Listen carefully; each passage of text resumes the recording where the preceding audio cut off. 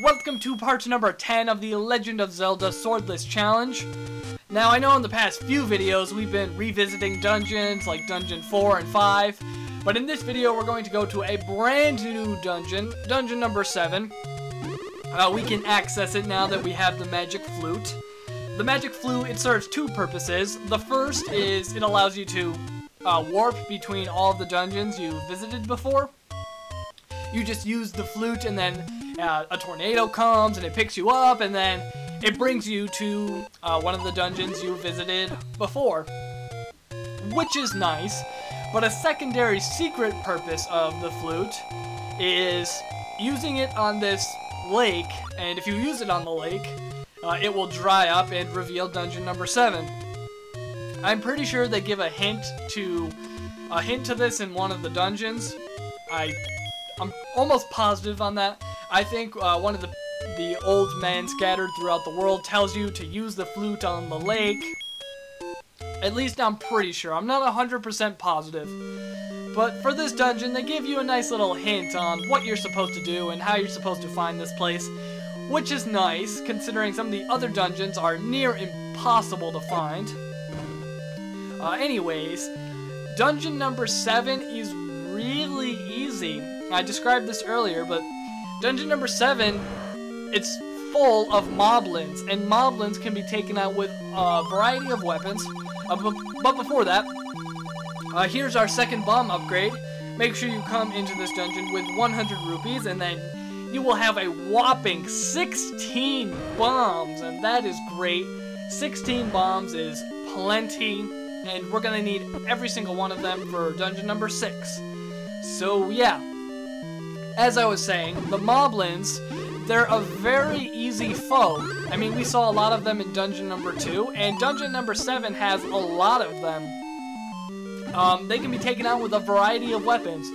You could use bombs if you wanted to, or you could use arrows. Arrows are quite effective, but the magic wand is most effective, so use that. I think you can also use the blue candle, but you can only use that once per room, so it's not entirely effective. Before coming to dungeon number 7, make sure you have the meat, and then give it to this guy and he will disappear and he'll let you pass. The meat is absolutely mandatory, so make sure you get it.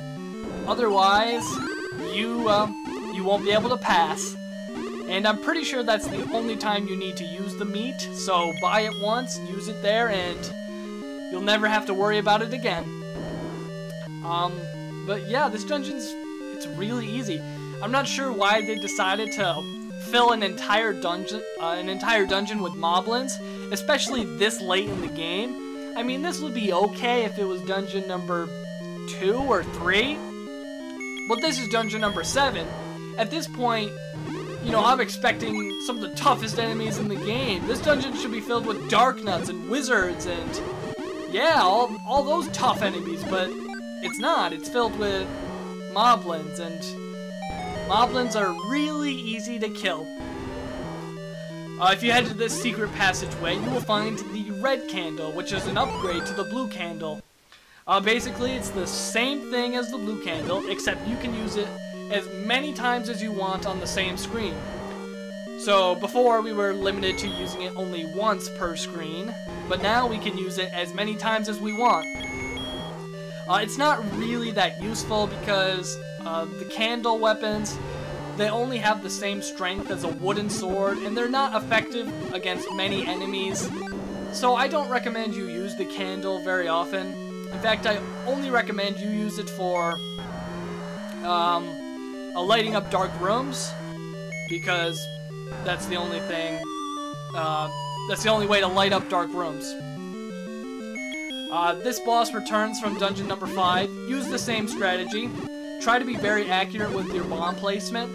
I think if you place the bomb just right, you can defeat the boss in one bomb, and then you won't even have to use the magic wand. So try to be very precise with your bomb, but if you're not, don't worry. Just use the magic wand to clean things up. Watch out for these hands right here. I hate these hands. I think I've described it before, but I absolutely hate these hands. I forgot what they're called. They're like wall masters or something like that. But I absolutely hate them. I hate them. If they grab you, they will take you back to the beginning of the dungeon, and that's no good. I mean, who wants to go back to the beginning of the dungeon? That's such a pain. So try your very best not to get hit by them, or not to get grabbed by them. Because if you do, you're gonna have to do a lot of backtracking, and I don't want to do that much backtracking in this game, especially if it's not mandatory.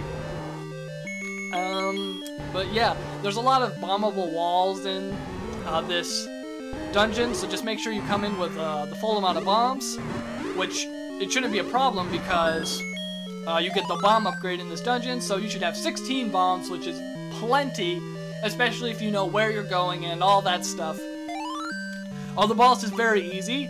Just use the magic wand, and I think 3 hits takes it down, so not a problem at all. Take your piece of the Triforce, and in the next video we are going to go to dungeon number 8. I'll see you then.